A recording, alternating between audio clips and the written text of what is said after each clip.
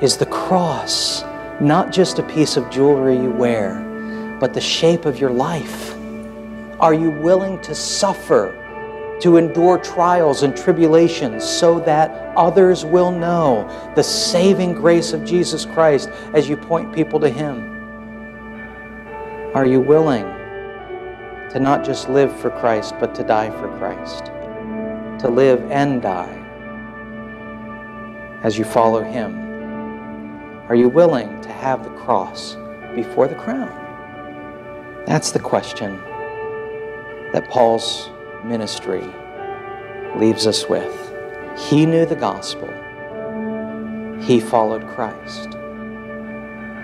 The pattern of his ministry is cross-shaped. Is it ours?